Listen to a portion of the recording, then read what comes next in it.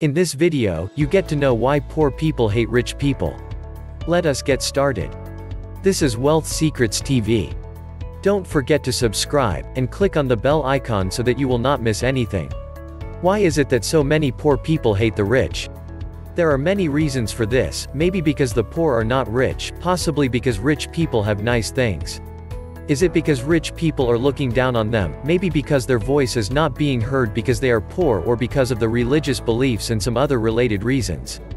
Let's vividly look at these reasons. Foremost, poor people hating the rich is pure human nature. From the time we were infants, we want what others have. We admire our friends' toys, bigger pieces of cake and some other kid things of such. As a child, an adult intervenes to make things fair, or force others to share their playful things with their friends. As an adult, that force doesn't exist outright, hence, the push by some to have the government intervene and redistribute wealth. It's also frustrating when you're putting your best to make ends meet, and you see someone who flaunts wealth. The same childhood feelings come up. They have no idea how the person made his money, but the tendency is to ascribe negative attributes, greed, theft, exploitation, etc. Furthermore, poor people believe wealthy business owners exploit other people and are conditioned to think rich people are corrupt and greedy by nature, which is not the case. The idea that others with the same opportunities worked hard and were more successful highlights their failures. Moreover, I would say perception has a huge impact, and there are varying narratives you can use to talk about poor people hating the rich. Religions and social beliefs have made poor people believe that they have access to heaven only if they remain poor forever. In the Christian view, the rich are immoral because they hoard and squander wealth that might have saved their suffering neighbors. Saint Gregory says, "In vain do they think themselves innocent who appropriate to their use alone those goods which God gave in common. By not giving to others that which they receive, they become homicides and murderers." Inasmuch as in keeping for themselves those things which would alleviate the sufferings of the poor, we may say that every day they cause the death of as many persons as they might have fed and did not. Source: Between Caesar and Jesus 1899, pp. 111–112. And Saint Basil, "It is as if someone were to take the first seat in the theater, then bar everyone else from attending, so that one person alone enjoys what is offered for the benefit of all in stock. This is what the rich do. They seize common goods before others have the opportunity, then claim them as their own by right of preemption. If we all took what was necessary to satisfy our own needs, giving the rest to those who lack, no one would be rich, no one would be poor, and no one would be in need." Source: Saint Basil on Social Justice. In Marxist view, the rich control the state and use violence of the state to enforce their claim to own a disproportionate share of the means of production. Wage slaves work a lifetime to earn a tiny fraction of what heirs and heiresses have at birth through no effort of their own.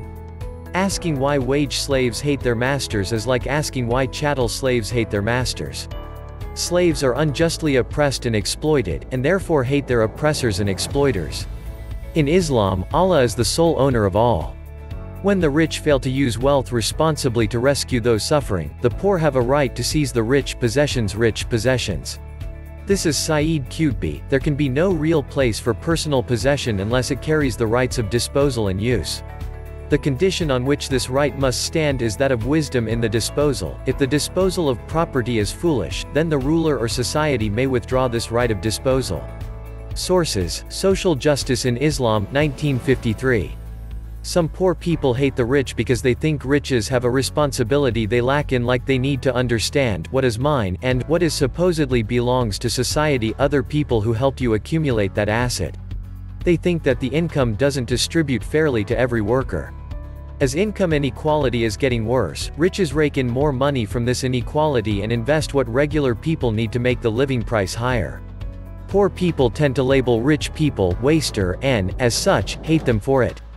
It's a bit hard not to, thinking how some people don't even need to feel the slightest worry throughout their lives is enough reason. They believe rich people can waste what could feed a low-income family for days in a single meal. Also, it can make one a bit bitter to think about how people born rich are probably still going to die rich. Even if they die very old while being able to have the freedom to enjoy a luxury they crave, dressing nice and neatly, why other people imagine how this would be like to have one.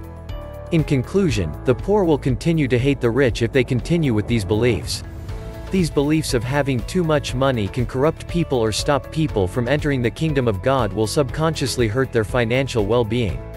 My advice is just that, don't hate the rich, you should instead study them. The more you learn and know how wealth is created, the more you get inspired by the process, the more you want to put yourself to try harder. I hope you like this video.